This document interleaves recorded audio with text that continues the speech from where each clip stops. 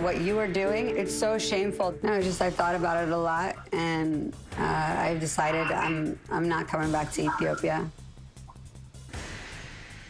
What? Oh no, you heard her clearly. I'm not coming back to Ethiopia. And y'all, she's serious.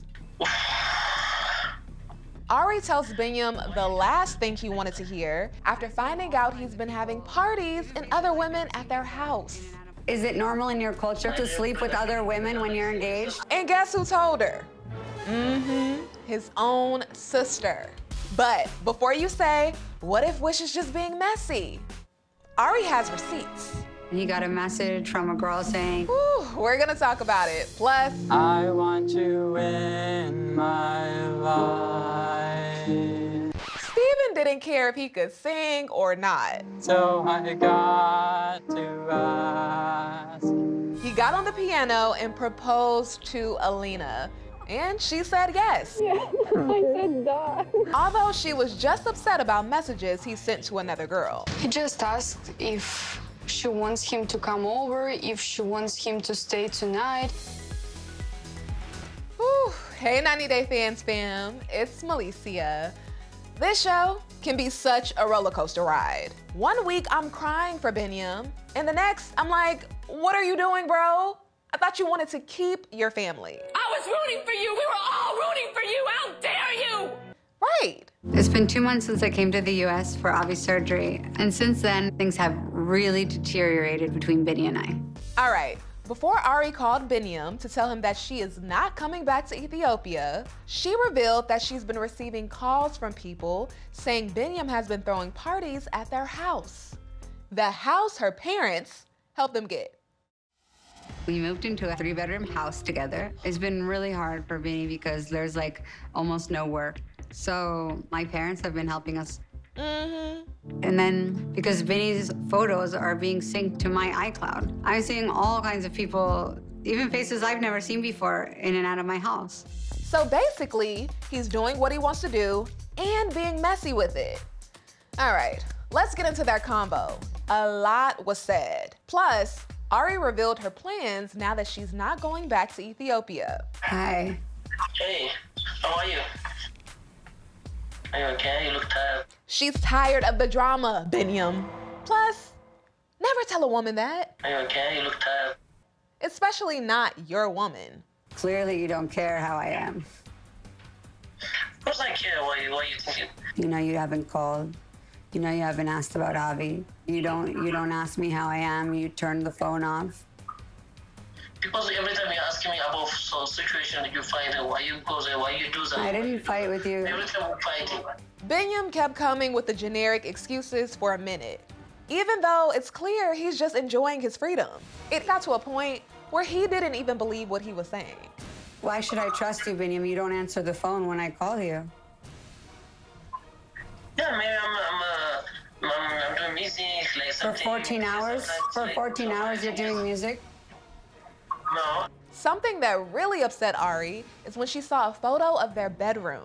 I don't know who was sleeping in my bed. And she noticed Biniyam took down Avi's bed and put it away. Maybe he didn't want to think about Avi. Anyways, I'm calling. I wanted to tell you something. Okay, just tell me. He knew it was coming. I've decided I'm not coming back to Ethiopia. What? I'm not coming back to Ethiopia. Who are you? You just decided for other people. Your decision, I don't like it. It's not.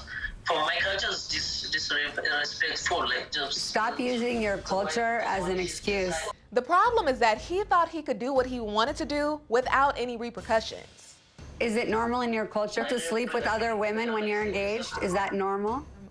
He laughed that question off. Biniyam went on to say that it's wrong for Ari to decide not to come back to Ethiopia without including him. But you can't expect someone to give you authority when you're out here making reckless decisions. I mean, did he not know his phone was synced to Ari's? And then because Binny's photos are being synced to my iCloud. That's how she also found out about this girl he met at the club. I had his messenger on my phone, and he got a message from a girl saying, do you remember me from the other night at the club? Obviously, he's hiding something. Oh, and then his sister Wish told on him, which I'm not sure how I feel about that. She was looking out, but being messy at the same time. Sneaky, sneaky, sir. Wish is the one who told me that you had other women in my house and that you've been around with other girls. You know, for the health and safety of your family, you should consider getting tested. What? What? Vinny's sister Wish texted me and told me there were girls sleeping over the house. Ari told that man to go get tested. She keeps insinuating that he cheated, but you can tell that she does not want to ask him directly. I don't wanna know. Which leads us to the kicker. I'm going to give you a chance. Although Ariela is not going back to Ethiopia, she's gonna give Biniyam one last opportunity to keep his family. But he has to move with her and Avi to Kenya. So I've decided to go to the neighboring country of Kenya. Yes, Kenya. Oh, wow, I can't believe that. I don't know why at this point she just won't stay home. Another country? She's more interested in saving him than he is in saving himself. Me and Avi and you can move to Mombasa and we can start over again. All right, Ari says Kenya is neutral territory. That's where Avi was conceived. It's Ethiopia's neighboring country, and Biniyam will be away from the evil that's influencing him right now. If you don't want to come to Kenya, we can figure out a custody arrangement and we can co-parent together. Those are the options. Biniyam told Ari that she's being bossy, and he didn't like it. That's when she pulled out that finger and gave him the fire a lot of people would have given him a long time ago. Let me tell you something, Biniyam. You listen to me. Shut up, shut the up, and listen. You have spent the last 2 months destroying your family. You don't get a say anymore. You have sacrificed nothing. You have God knows who you and God knows what you've been doing, and I don't even care and I don't even want to know. If you're playing me, keep it on the low. This is your last chance. So wake up. I'm done with him. Whew, I've never heard Ari speak to Biniyam like that. This is your last chance. Part of me still loves you. Even though you hurt me, I am trying to help you. Honestly, Biniyam should be extremely grateful that he has someone who cares for him so much that she's willing to work with him as he matures into the man that he has potential to be. Because the reality is, there is no guarantee that he will get there. But she believes in him, or at least she's trying to. Her faith in me really assures me that she's the girl I want to be with forever. Because who else would believe in me like that? Speaking of extreme belief, after stressing Alina out by communicating with other girls online... Alina, what'd you see? He just asked if she wants him to come over, if she wants him to stay tonight. They called each other like, I don't know, some cute names. Steven finally deleted his social media accounts after Alina asked him to a number of times.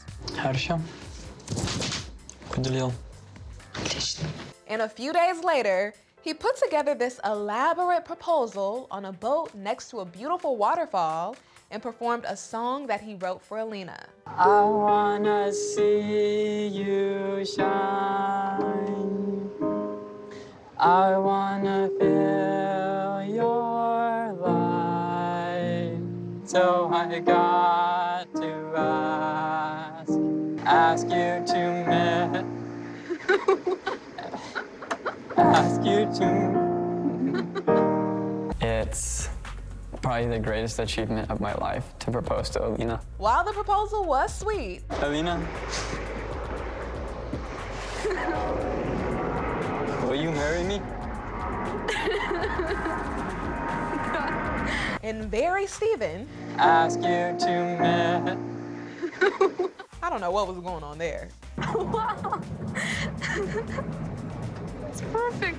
I just couldn't help but wonder how Alina's mom reacted to the news. She probably was like, no. Forget marriage. Her mom didn't even want Steven to be Alina's boyfriend due to his behavior. Ну а зачем тогда тебе такой человек нужен? But hey, Alina is truly a hopeless romantic. I believe in some kind of a fairy tale. She's 20 years old, beautiful, smart, sweet. And for some reason, she wants Steven to be the one so bad. If only she understood that she has time. There is no rush.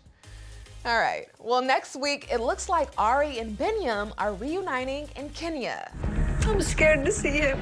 He doesn't seem like the same person that I left, and I don't know what to expect. I came for fixing for my relationship. I'm very, very sorry for you and the life that you are gonna have. Ooh. You know, based off social media, it seems like they are still together in real time. So if that's the case, I can't wait to see how they manage to work through all of this. All right, 90 Day Fans fam. In the meantime, make sure you stick with ET because we are covering it all. I will see you next time.